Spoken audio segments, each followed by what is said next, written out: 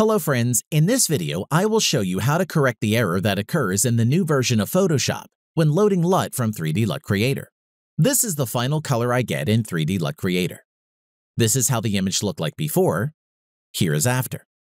I send this LUT to Photoshop. A dialog box appears when Photoshop asks for permission to execute the script. If I just click Yes, then my LUT will be applied. However, when I resubmit the LUT, I will receive the same warning that appears every time. To prevent this window from appearing, you need to follow the instructions, which are written right there. It is necessary to write a line of code in a certain file in the folder with the Photoshop settings. I'll show you where this folder is located. Here's the path. I will put it in the description under the video. Here, you want to create a text file named PSUserConfig. Inside this file, you need to write the string WarnRunningScripts. Now you need to save it and restart Photoshop.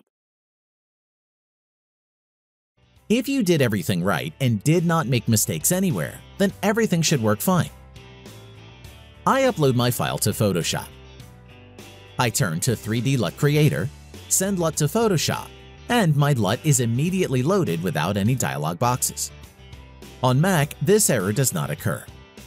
I will also put a link to the text file to be created in the description below the video, so that it would be even easier for you to solve this problem.